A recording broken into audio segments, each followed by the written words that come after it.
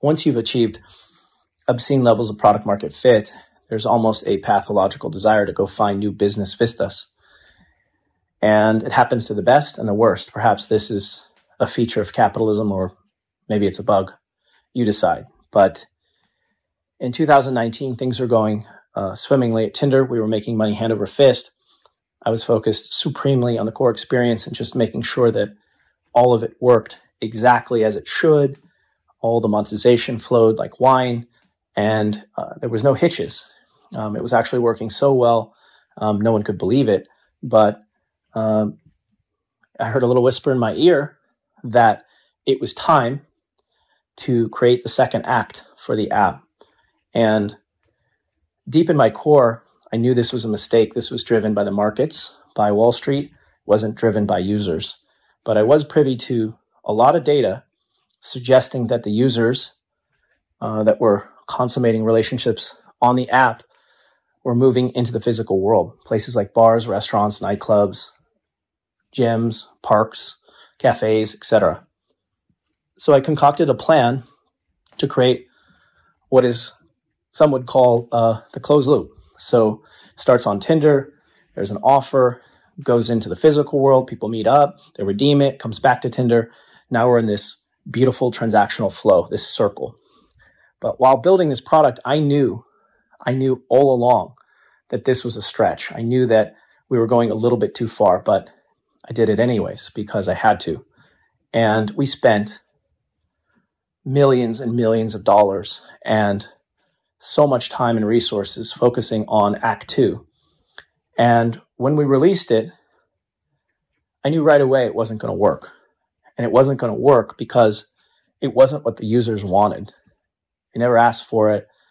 I saw data that they did meet, but that didn't mean they were raising their hand for this product. We invented this product for a business purpose and paid the price. It ultimately failed. I'm happy to answer any questions if there are any. What were the factors that made it so obvious that it was going to be a failure once you released it? Hey, Brian, thanks for taking the stage here with the story. Were there positive user feedbacks to that product also? And if there were positive user feedbacks, how do you guys decide to not over-index on them and ultimately that this was a failure?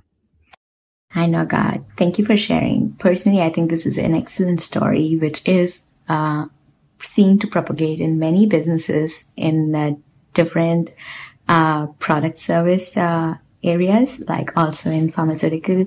What I sometimes feel is, and I think this is coming laterally from your conversation here, is that a lot of times people think that the product is a king and nothing else matters, which means that the business model innovation doesn't give a good choice to innovate, and sometimes a proud product heritage can get in the way. And I think this is what happened for Tinder in your case.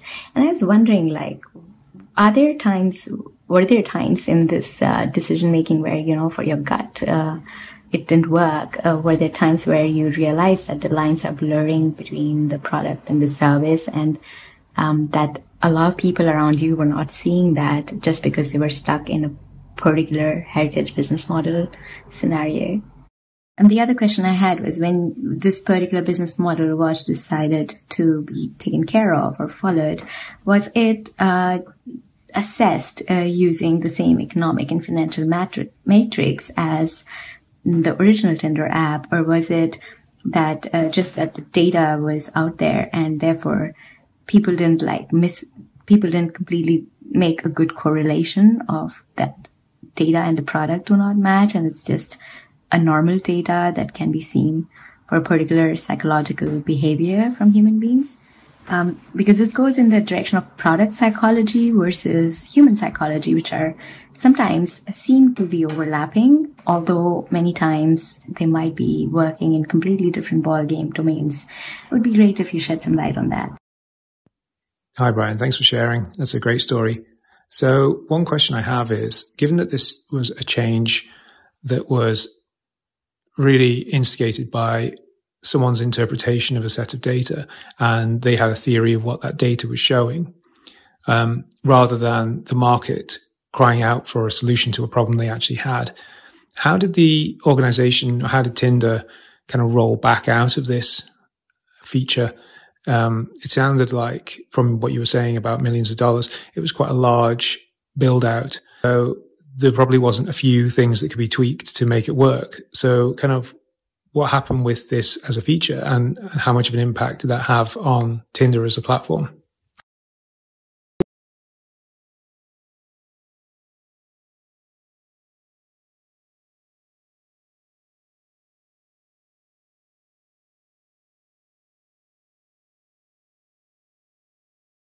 Evolved all sorts of bells and whistles and switches.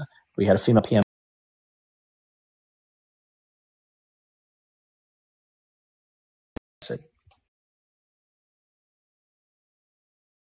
Tens of millions of daily active users. There's always going to be a small percent of the population that love it and a small percent of the population that hate it. Generally, the hate it crowd is louder, better organized, and in fact, more devious. I think that goes for really any scale product, but the loud people are pretty damn ornery. But we had a very simple metric that we knew immediately would tell us whether or not this would work, and there was a location permission involved, and most people didn't toggle it. And so when they didn't toggle it, we knew right off the bat that there was a big problem. I always used to explain the relationship between a good product and a good business model is a lot like a symphony. You know it when you hear it. It all fits together. It's cohesive. It's elegant, and it doesn't force anything.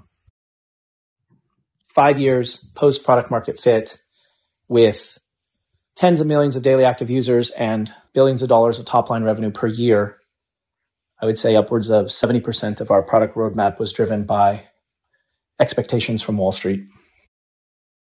When you have a core product that people will walk through glass to get to, and you launch an ancillary product that's a dud, you kill it, you mothball it, put it into the crypt, and within 48 hours, no one even remembers. I partially amend my last.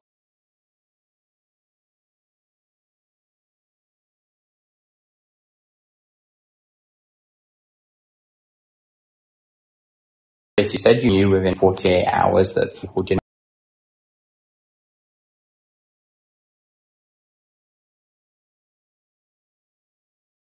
What happened, and you knew instinctively from the beginning that sort of no matter what you did, you weren't going to be able to fix this new product.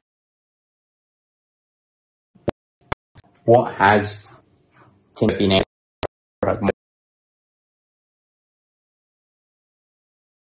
launch new generating opportunity, or did hit product market fit again, or is it really still just operating that core business that existed from the beginning and like slightly optimizing it here or there, but like sort of the product is somewhat complete and not really going to change?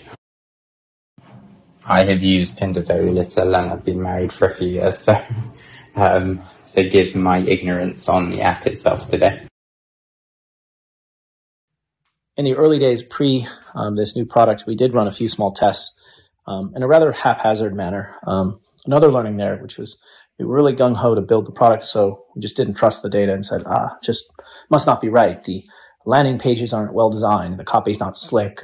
Maybe there's performance issues on Android. And so, of course, we kind of walked ourselves back from the truth of that data. But how I knew is that when we did launch, we just were looking at the screen saying, like, this has to instrument up. But that's not how it is. Permissions are binary, right? People are in or they're out. And most people were out, and they were never coming back in. And so 2 days into it, I just said, put a fork in it. Outside of what some people have called one of the greatest subscription businesses of all time, not much has been built. It's really interesting because I hadn't considered what happens when you achieve product market fit with a product at scale, which has investors on board. And it switches from being product-based development, so you're trying to find your product market fit and you're trying to please your users, to being kind of a business investor fit, where the direction of the product can be more aligned with what the investors want out of the business rather than what the users. And it seems like that would be quite challenging if you're a product person. Once you start making gargantuan sums of money, there are only two goals: preserve the golden goose and grow the golden goose. And anything that gets in the way of that will either get you fired or made chairman of the board within 5 years. Much more likely fired, though. It's so interesting hearing this from someone who's actually been there and done it at scale and helped Tinder become what it is today. So if you could give any advice to people working on a product, trying to achieve product market fit, what would it be? Is it really applicable to generalize the pursuing of new business opportunities? Because Tinder is a special case of where people stop using the product once the problem is solved. So you bring up a very good point, a very wise point, I might say, which is what's the terminal fate of a dating app post-match? And I've wrestled with this question for over a decade, and I still don't have an answer. Right now, it doesn't indicate that the customer wants much more from dating apps, but I also think we might be limited to our imagination, and all it's going to take is some enterprising entrepreneurs to show us the way. So I'm sure there is a way. I'm sure that someone will crack the code, but it's not going to be me. The other way to look at this is, what problem are these apps solving? Are they solving discovery? Are they solving conversation? Are they solving places to go in the real world? Lots of heavy questions here. Take on this as well. What should, to me, that there are generally three fates. There are the Coca-Colas, who also gain an incredibly deep, obscenely deep moat, and they just keep growing forever. People love them, investors love them, and they just issue ever-increasing dividends. There's what Microsoft has done, which is just growing through M&A instead of innovating in-house. Not everyone can pull it off, but Satya has done a great job. And more typically, what Mark Cuban calls diversification.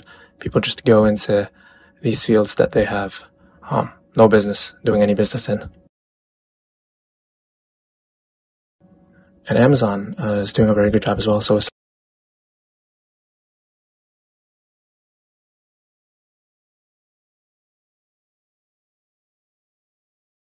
movies. I think the holy grail really is to just continue innovating within a company as much as possible forever. Achieve that in laws of dynamical and complex systems with critical masses. Yeah, I suppose this is related to what Google did with their 20% time, which was the source of a lot of innovation within Google in the early years, and also what they try to do with Google X, and Skunkworks type projects where you have small teams that are outside the main organization and can innovate relatively untouched by the more bureaucratic processes within the main org. And then if something takes off, you can roll it in or put your brand on it then.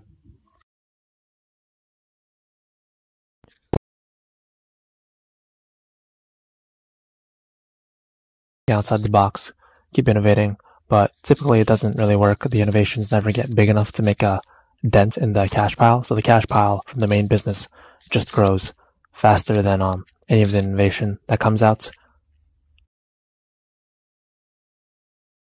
So then when they have a lot of money, they either issue it as dividends, or they do what Brian said. They just try to make this big change in the core product that then messes it up a lot.